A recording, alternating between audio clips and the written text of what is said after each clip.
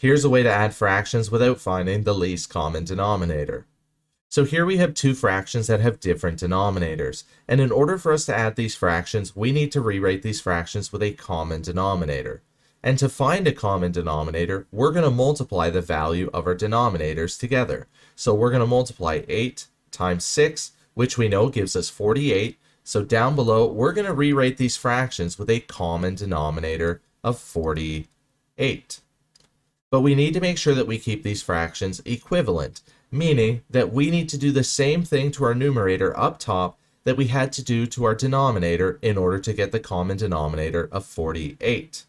For the first fraction, we had to multiply our denominator of 8 by 6 in order to get 48, so we're going to do the same thing to our numerator up top. And when we multiply 3 times 6, we get 18 for the fraction of 18/48. Then for the second fraction, we had to multiply our denominator of 6 by 8 in order to get 48, so we're going to do the same thing to our numerator up top.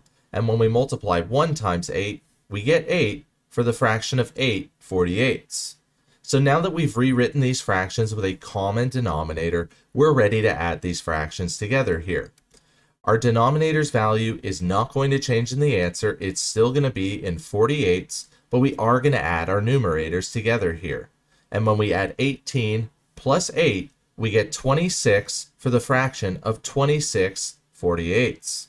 But we can simplify this fraction here because both 48 and 26 share a common factor of 2, so we're going to divide both our denominator and our numerator by 2 in order to simplify this fraction. When we divide 48 by 2, we get 24, and then for the numerator, when we divide 26 by 2, we get 13 for the fraction of 13/24. And since there's no common factor other than 1 between both 13 and 24, we've written this fraction in its lowest possible terms. So when we add 1/6 onto 3/8, we get the fraction of 13/24 when written in its lowest possible terms. If you enjoyed this video, then please smash those like and subscribe buttons. As always, enjoy today's math journey.